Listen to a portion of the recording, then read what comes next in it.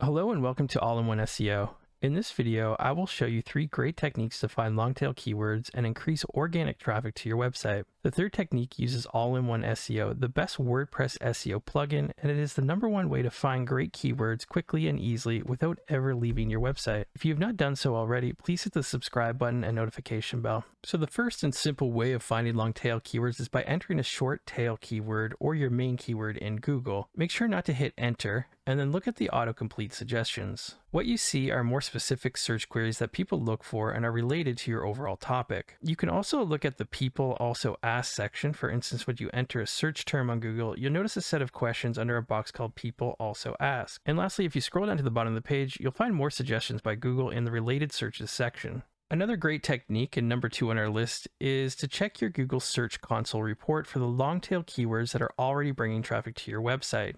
Now, if you have a brand new website, this won't be very helpful to you because you have no data to look at, but if you have an existing website with traffic, this is a great place to get existing data. This will help you find similar search terms that you can target, or you can use the data to improve your existing content.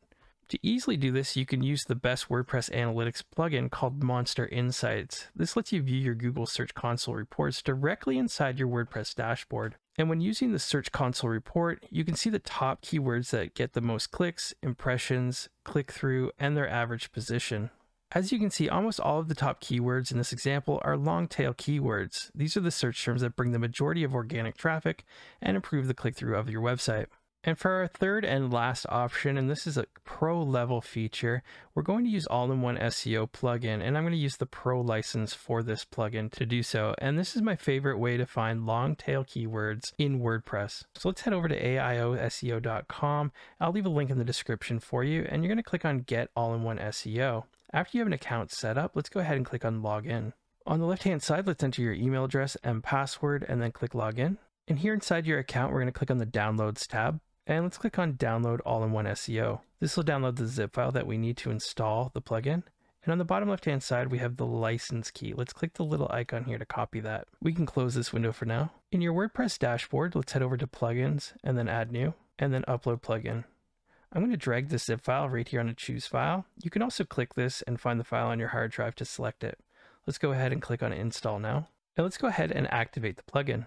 Next, it's going to run you through the All-in-One SEO Setup Wizard. So you can go ahead and do this if this is your first time running it and you haven't already have it installed. Otherwise, I'm going to click on Go Back to the Dashboard, and you'll see all the notices here to ask for a valid license key. So let's just click on one of these links, and you'll see the box down here on the bottom. I'm just going to paste my license key right in here, and then click the green Connect button. You should see a check mark if everything went well, and you can close this bar on the bottom of your browser if you have that like me. So what we're going to be using is we're going to be looking for keywords. So we can go to a post or a page. So let's go to Posts, All Posts, and I have a clean install of WordPress. So I just have the test post here, but you could use this on any post. An existing one is fine. So go ahead and click on Edit. And up here, you'll see the visual block editor where it'll have all of your content and your blog posts. And if we scroll down to the bottom here, we can see the general settings for All-in-One SEO. We have social, schema, and advanced. We just want to stay on general for now, and we can come down to a place where it says focus key phrase. And here is the main keyword or key phrase that you're trying to get listed for in Google or to rank for in Google or other search engines. So as an example, I'm just going to put in running shoes. So this is not a long tail keyword. This is just a shorter keyword that I'm going for.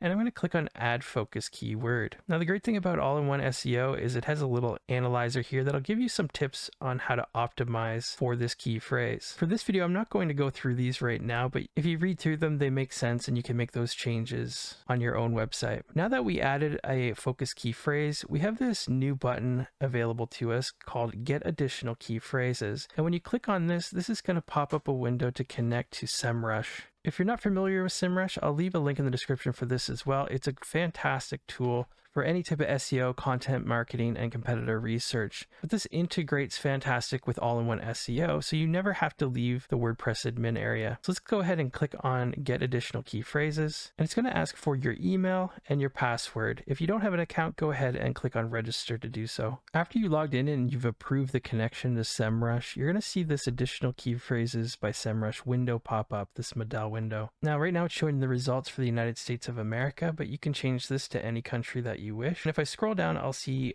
a key phrase, volume, the trend, And then if I want to add this key phrase, so what I'm looking for are long tail keywords. So for example, Nike running shoes for women would be considered a long tail keyword. It's probably still quite competitive. It has a good amount of volume. It looks like the trend is upward. I'm going to go ahead and add the key phrase. Now if we close this window, we can come down and we can see our focus key phrase, but now we have an additional key phrase that we added here as well. And of course we would go ahead and correct these warnings. And down below here, you can also manually add additional keywords if you want to as well. So let's say Nike runners with orange trim. Go ahead and add additional key phrases, and you can see that was added right beside here. So I now have 2 additional key phrases. You can always modify your focus key phrase if you want to change this, or maybe you got some new information from Google Console and you want to modify your existing content. So instead of running shoes, we switch to hiking shoes, get additional key phrases.